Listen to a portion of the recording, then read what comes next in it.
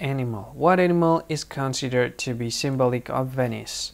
What animal is considered to be symbolic of Venice? Now I'll give you 4 options and you try to guess which one from these 4 options that you think is the correct answer for the question, and here is a list of the option.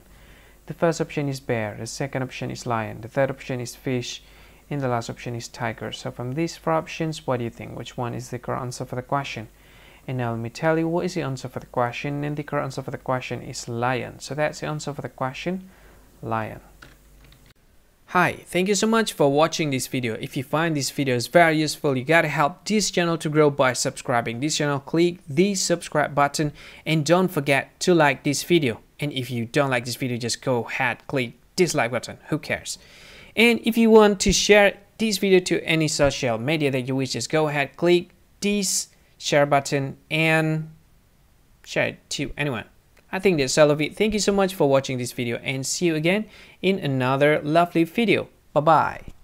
See you.